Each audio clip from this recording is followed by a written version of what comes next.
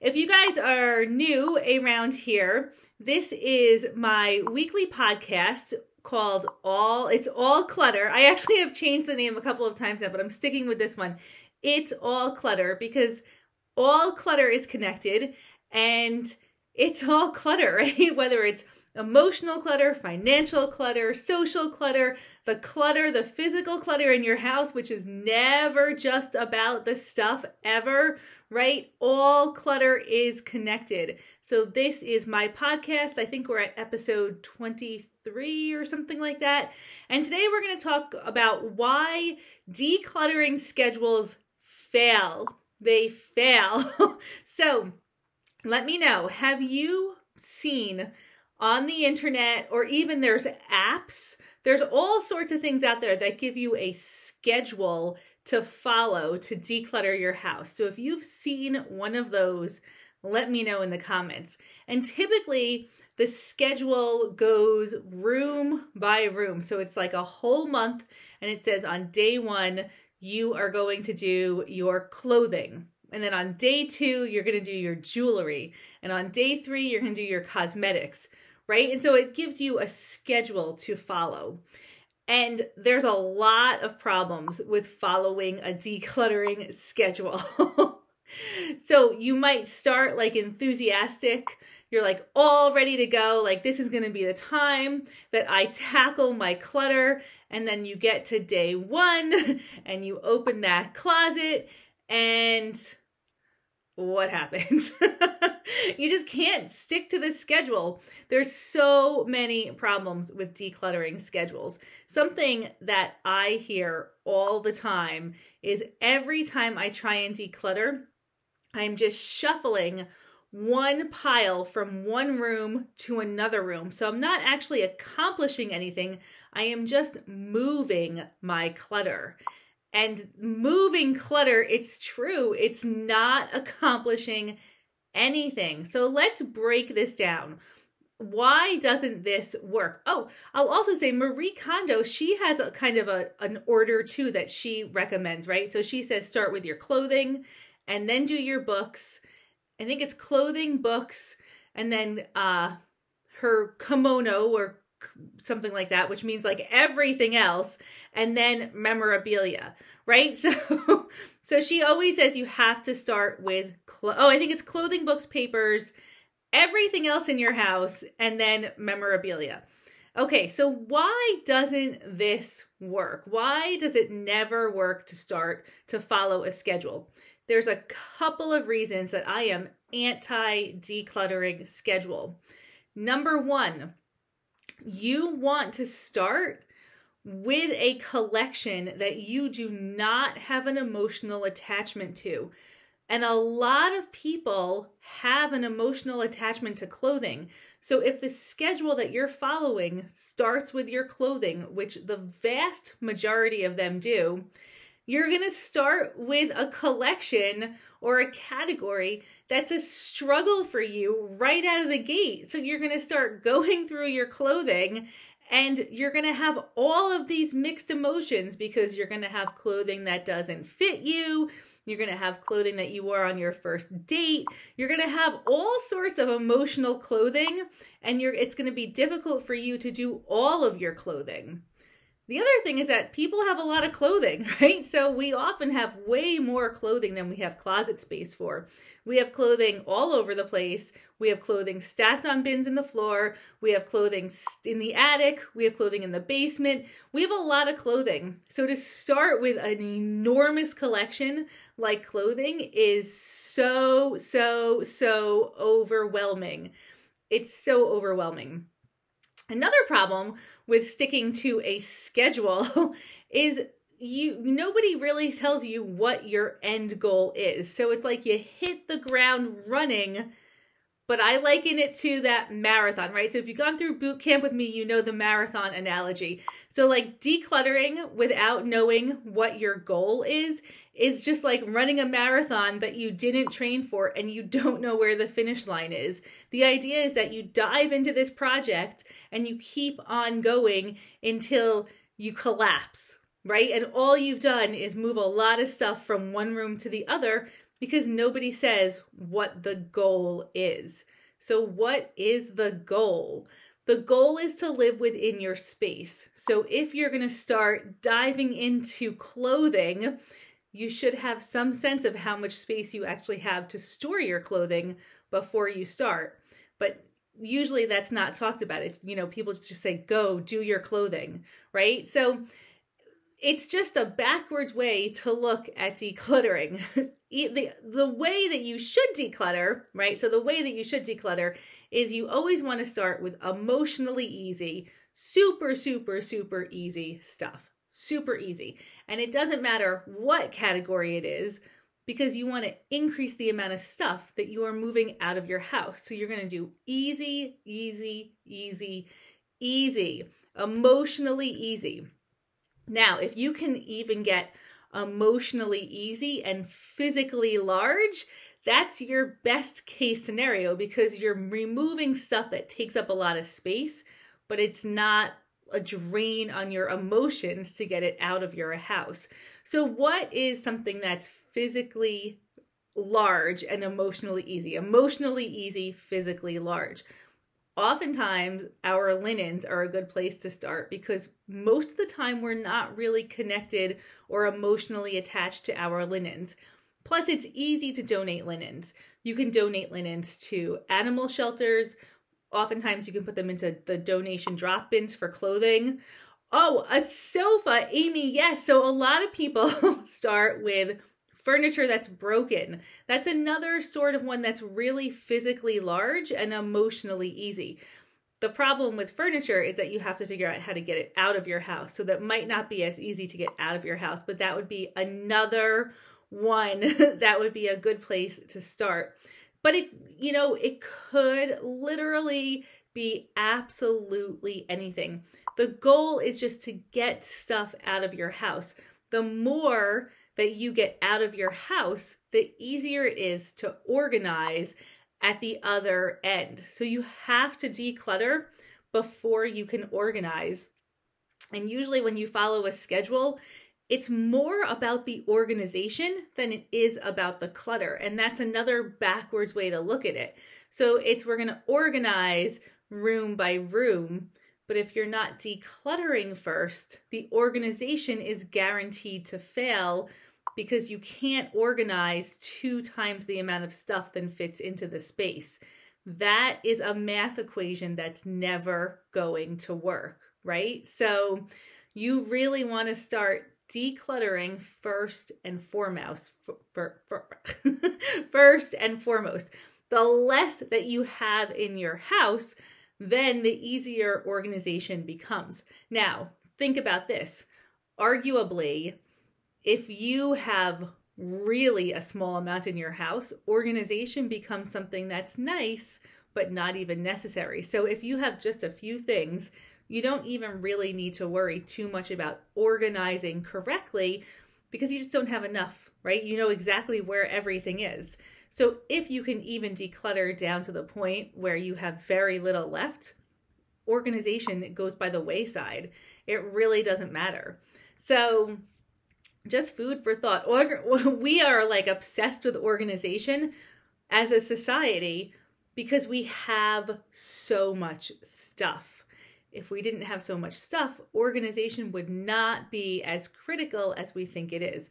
So we should always be focusing on decluttering for a long time before we jump into organizing. Declutter, declutter, declutter. So again, if you've gone through boot camp, you know that I love the MINS game. This is such a brilliant way to declutter for a whole entire month. So the MINS game, and I'm going to spell that MINS. So you can look it up on social media. If you go on Instagram and hit hashtag MINS game, you'll see that thousands and thousands of people have played this game. The MINS game was created by the minimalists. So the minimalist.com is where you can find them. And they just take you through a very simple way of increasing the amount of stuff that is leaving your house. So the way that the MINS games work is on day 1, you declutter just one thing, right? Nice, easy, one easy thing, get it out of the house. On day 2, you declutter 2 things. On day 3, 3 things, and so on. And then by the end of the month, you've decluttered, I think it's like 550 things. I used to have it written down, but you've gotten rid of so much stuff, and you've done it in a way that's very approachable. It's not taking all of your time. It's not taking all of your emotional energy. You're focusing on easy, just increasing the amount that is leaving your house. So instead of following a decluttering organizing schedule, a much better way to go about this would be to do something like the Min's game. You can also do the Min's game, like you can adapt the Min's game. So in boot camp, we 10x the Min's game, and we do it just for 4 days. So 10 items, 20, 30, 40, that's 100 items after 1 week. You could do the Min's game with everyone in your family. So everyone gets 1 item on day 1, 2 items on day 2, 3 items on day 3. So say you have a family of 4 and everyone is playing the Min's game. After just 1 month, you have removed over 2,000 items from your house. So just think about that for a second. Instead of following a schedule for a month that has no real way to do it and is not, doesn't tell you how to declutter or how to organize, it just tells you to do this room. Instead of trying to adhere to a schedule for 1 month, wouldn't it be better and easier and make more sense if you got your family on board with the Min's game, made it a family challenge, and for a family of 4, after 1 month, you will have removed over 2,000 items from your house in a way that's fun and easy to approach, right? So it makes so much more sense to focus on easy decluttering always before thinking about rooms or organization or anything like that. Another way that you can play the Min's game is to do it in reverse. So some people like to start with the 30 items and work your way down. So it feels like you can do 30 easy items, 29 easy items, and then kind of get harder and harder and harder as you go along. So if you don't have a lot to declutter, reverse Min's game would be a fun way to do that, right? Other people do the Min's game just in one room. So let's say that you do have all that clothing and you're not sure how to start letting it go. Grab a donation bag, and on day 1, just get rid of 1 thing. Then day 2, 2 things. You could do at the end socks, right? Get rid of 30 socks, 15 pairs of socks. That would be a really approachable way to start tackling your clothing without taking everything out and trying to do it all as one giant category. So there's a lot of different ways that you can play the Min's game. Adapt it to you and your family. Do it with friends. I know in the Prioritize Your Sanity group on Facebook, our free community that lives on Facebook, there are people right now who are playing the Min's game. So today is day 19. So they're removing 19 items from their house. It's so much fun to do it with a group of people. We had a group of 50 do it once, and tens of thousands of things were let go of. So it's a great way to increase the flow out. Now, the other side of this is to make sure that as you're doing this, you don't want stuff coming into your house, right? So you want to make sure that you're not standing in your own way by, replacing what you're letting go of. Give your house a break, right? Unclog that house. Let the stuff flow out and don't let the stuff flow in. And then maybe after you play the Min's game for a month or 2 months or 3 months, then you can look at a schedule and say, okay, I'm going to, focus in on one area now that there's so much less to deal with.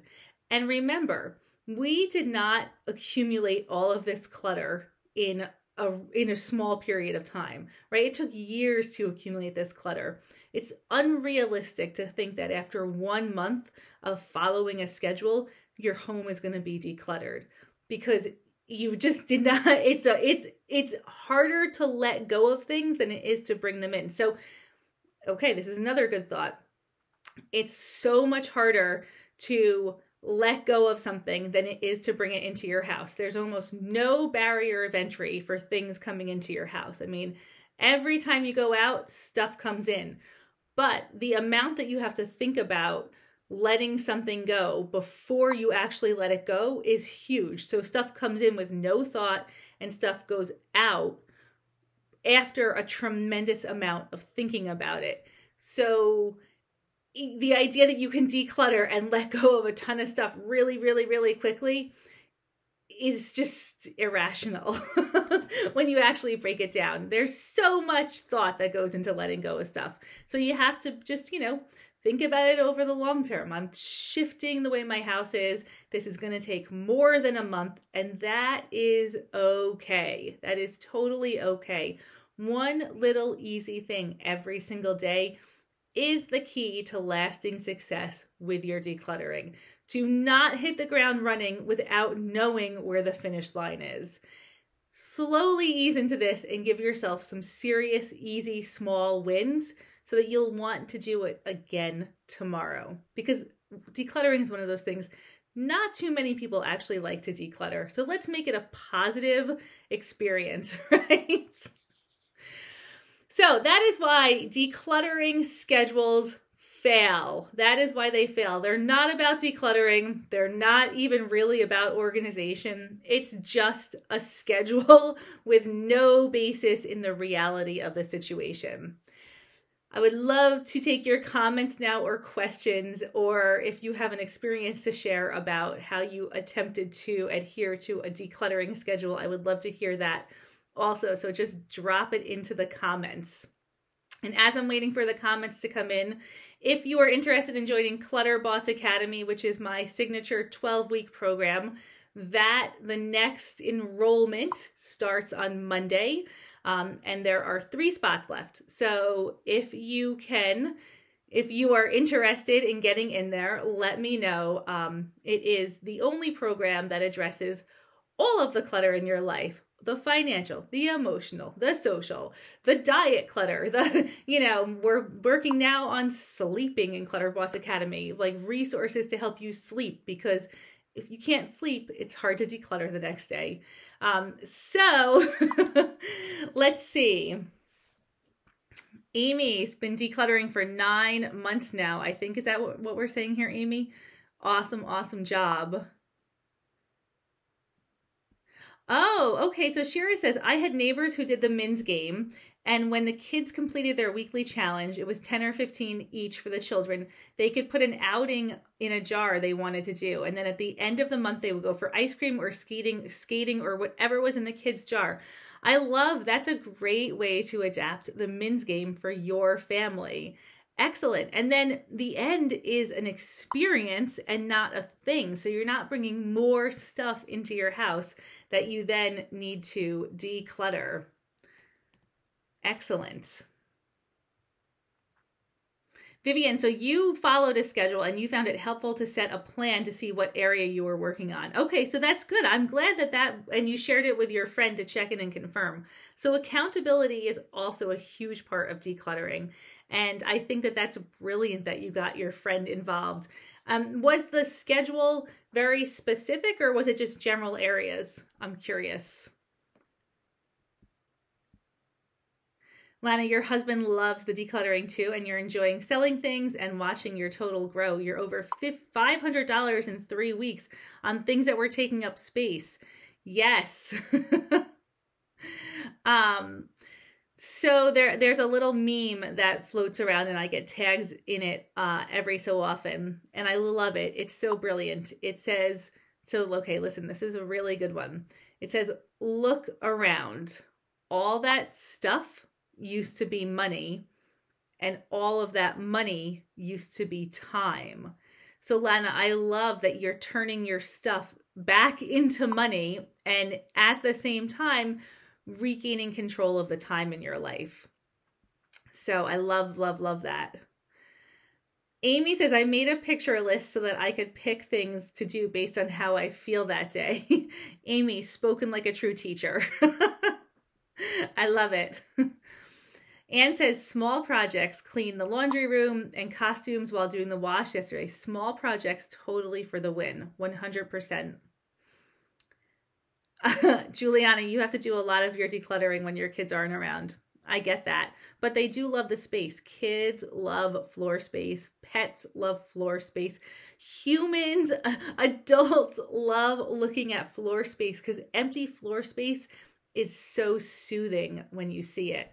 So the more floor space you have, the better you're going to feel in your environment. So try and get to that floor space.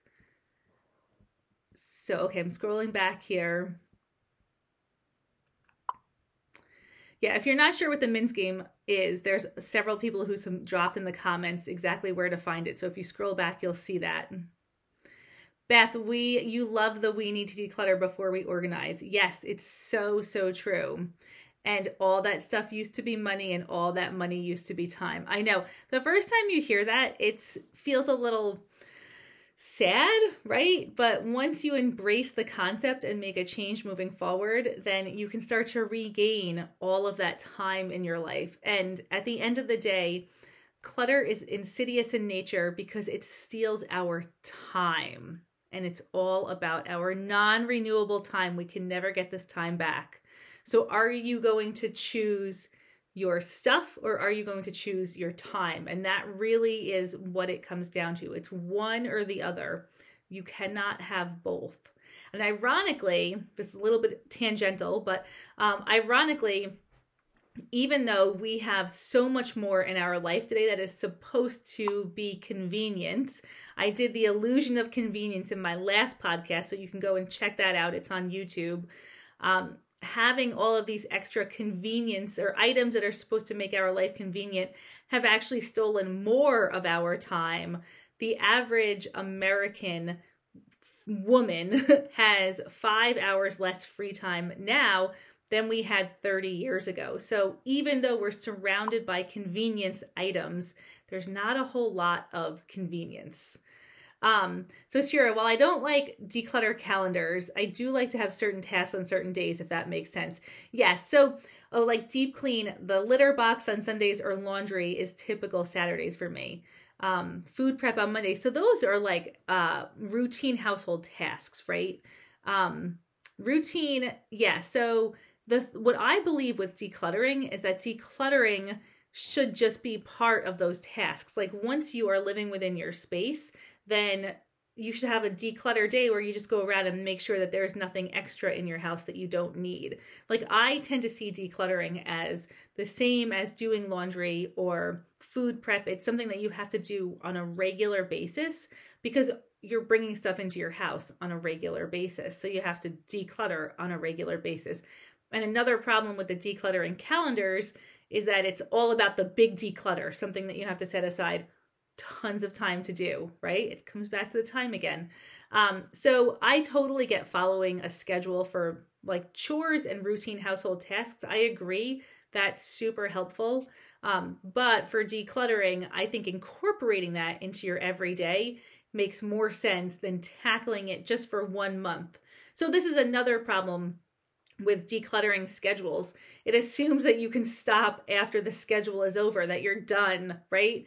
There is no end point to decluttering. Until you stop bringing stuff into your house, you will have to be decluttering. Like there's no, right? When you stop decluttering is when you get clutter. So the idea that you can just stick to a monthly calendar and at the end of the month you've decluttered your whole house and you're done, that does not make any sense whatsoever. The only time you're done decluttering is when you are completely done shopping, right? So we know when that is. So that's not happening.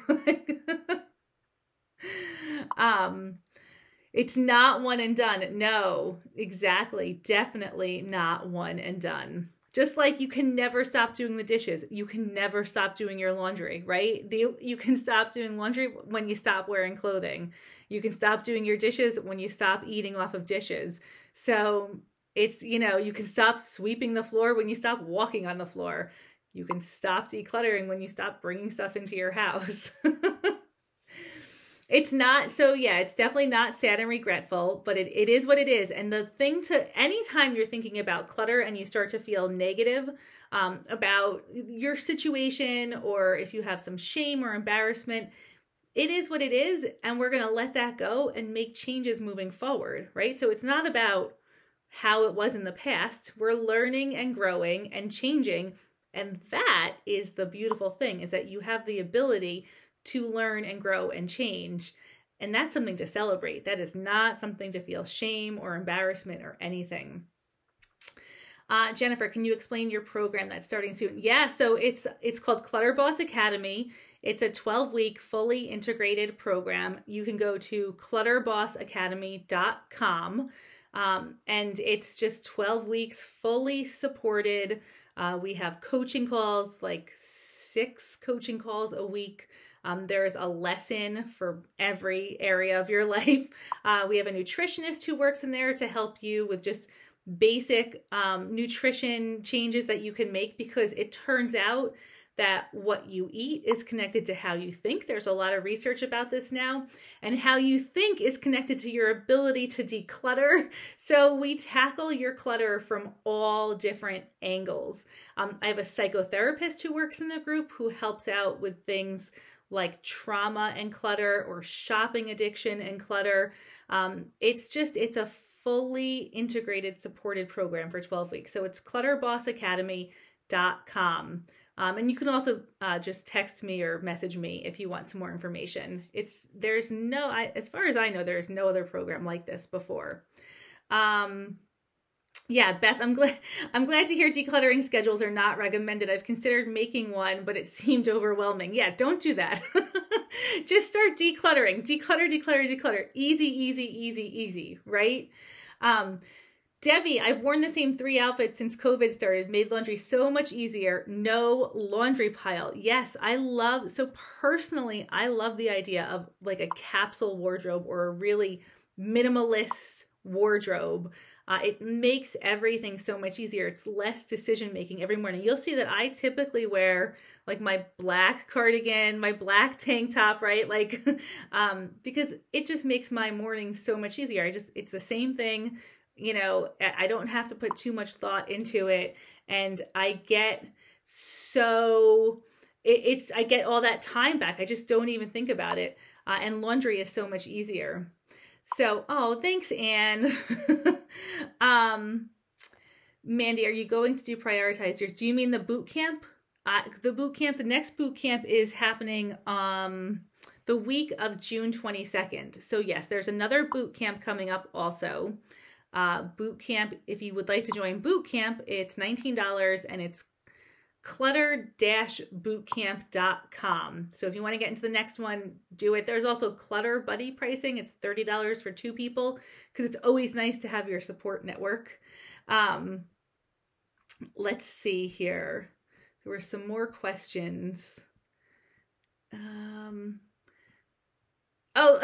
Here's another funny story I'm going to share with you guys about how having less has saved me time. So in the Clutter Boss Academy, for some reason, I never created a lesson specifically about linens. So somebody asked if I could create a lesson just about linens, and of course, I said, yeah, absolutely.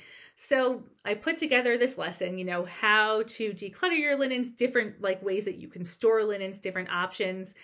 And one of the questions that came up, which comes up all the time, but I've never actually made a video to answer it, is how do you fold a fitted sheet, right? So I can fold a fitted sheet, no problem.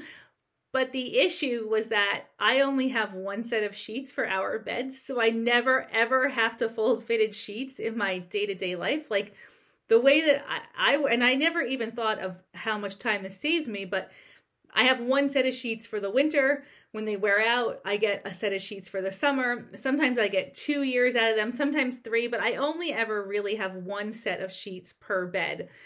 And it's, when it's dirty, they get washed and put back onto the bed.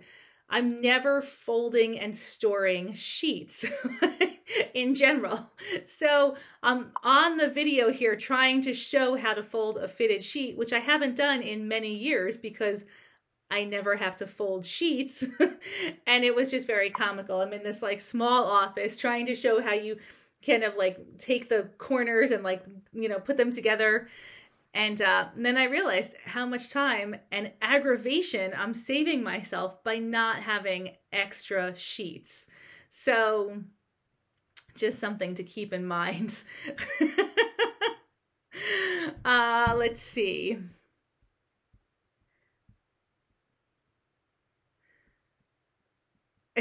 Juliana, I'm scared to declutter clothing right now. I'm not leaving my house, t-shirt and comfy clothes. I know. I like the COVID dress code, leggings and comfy clothing. Oh, thank you. Boot camp is really, it's a lot. It's a really fun week. Beth says, looking forward to the day when my 20 minutes to declutter is maintenance and not this large task at hand. Beth, you will definitely get there. Just keep on going. You're so close. Okay, so I think I'm going to go ahead. There's not too many more comments. I'm going to go ahead and end the podcast. If you are watching this on YouTube, or even if you're watching this live, if you would subscribe to my channel and like and comment, all that stuff that you're supposed to do on YouTube videos, I would be eternally grateful.